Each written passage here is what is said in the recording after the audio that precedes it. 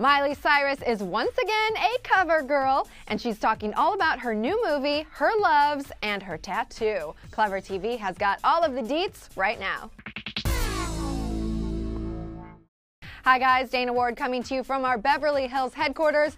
And yes, Miley Cyrus is once again gracing the cover of a big-time fashion magazine. This time, there's no controversy.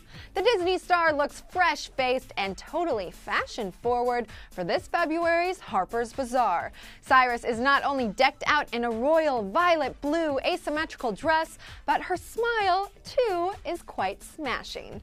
As far as the normal Q&A goes, Miley opens up about one of her secret loves. No, guys, we're not talking about Liam. She is talking about her secret love for shopping.